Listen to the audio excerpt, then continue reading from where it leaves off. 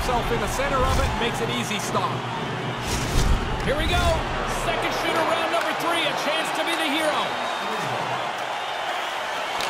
Scores! Oh, what a snipe! Didn't have much room. It looked like the goalie was in pretty good shape, but this one's in the back of the net. I'd like to tell you the shooter had a great idea where that backhand's going.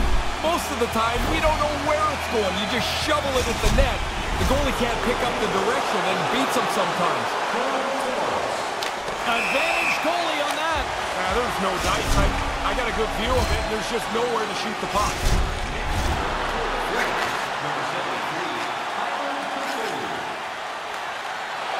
Makes it look easy on the play there, Ray. I think it's harder for the goalie in the shootout than it would be on a breakaway. The shooter has so much more time.